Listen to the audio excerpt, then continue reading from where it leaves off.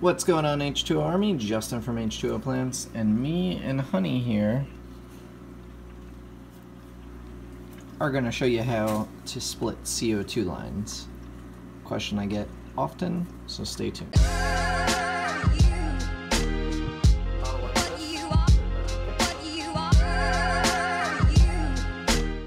So what's up, guys? So we're going to be taking a look at some of these pieces here. This is from the company, let's see if it says on there, SMC Corporation. SMC Corporation is the company that manufactures them. I buy them from Allied Electronics, I think the name of the company is. I'll link it down below. But basically, when you split a CO2 line, or why you would want to, let's cover that first. So why you would want to is you have two tanks that you want to run CO2 to, or more. You can do splitting through the regulator, which I'll show you right here.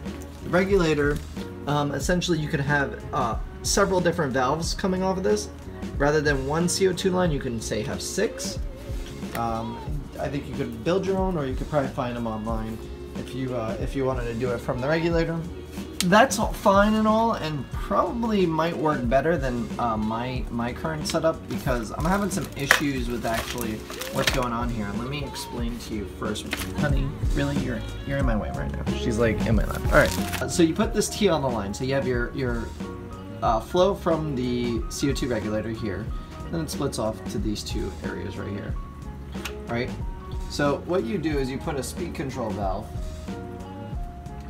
in, and this one's here right now because I was trying to fix an issue that I was having, but you don't need to put this here before the T. You actually need to put this after the T, wherever it tees off to your other CO2 lines that go into your bubble counter. So here, and excuse the mess, we're still trying to set up some things, but here you have your bubble counter. Right now my CO2 is not on because I actually have to change out some things, but basically you will put a inline control valve, which is this guy right here. And it has this little open and close twisty valve there. Basically that just adjusts the flow of the CO2. And why you're going to want that, you're going to want to put that on every single line that you have to a filter or bubble counter or whatever you have, because you want to be able to regulate the flow individually per tank. So right now I have my CO2 system off because I was having issues where I don't know if it's a broken valve or what, but I ran out of valves and I had a broken valve, I think, and just the flows to all the CO2, or the flow of all the CO2 to the different tanks was a complete mess. So what I'm doing is I bought all new valves, and these things aren't cheap. These are like $16 a pop. They're expensive as hell, so this is like $100 in valves here.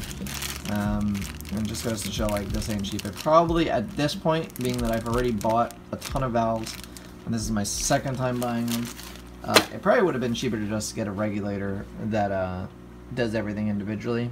But I don't know. This is how I figured out how to do it, and this is the way I'm doing it. But if you can find a regulator with multiple zones, I would do it that way. So yeah, so you have a T valve. You have an inline speed control on each output of the T valve, and you could T this several times. This is actually T'd. You could see here there's a T there. That comes into here, T here. That goes to other tanks, and well, this goes to these two tanks, and then that line there goes out and to the other two tanks. And then I have one also going into that tank over there, the 55. So yeah, that's how you do it all. If you guys have any more questions about CO2 stuff, feel free to leave the question below. I'm going to try this. Let's see what happens.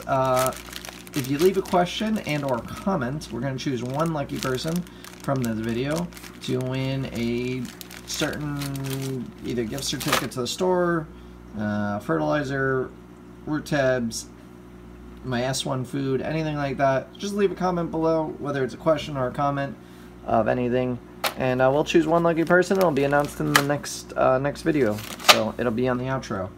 Yeah, guys, and I will see you next time. Later.